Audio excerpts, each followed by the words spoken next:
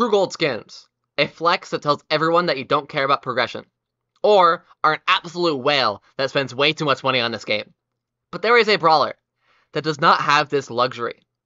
Other than the most recently added brawlers Barry and Clancy, Hank does not have a True Gold skin. And this is a travesty.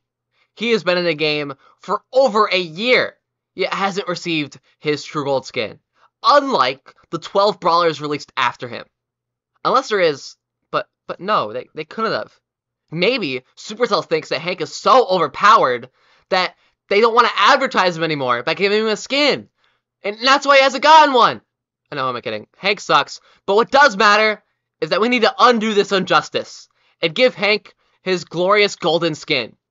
If you'd like to support this effort, then comment and post to Supercell #TrueGoldHank to make things right. Thank you, and good night.